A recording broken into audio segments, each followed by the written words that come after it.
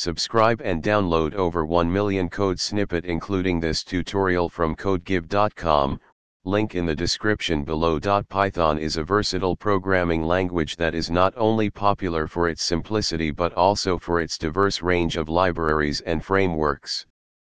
In this tutorial, we will explore how to create a simple game using the Pygame library, a popular choice for Python game development.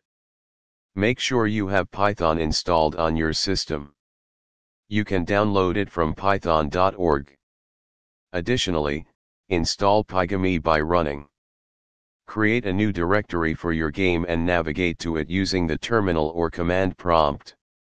Create a new Python file, example main.py, and open it in your favorite text editor or integrated development environment, IDE. This code initializes Pygame, creates a window, and sets up a basic game loop that listens for the quit event to close the window. Let's add a player character to our game. Create a new file called player.py. Now, modify your main.py to include the player.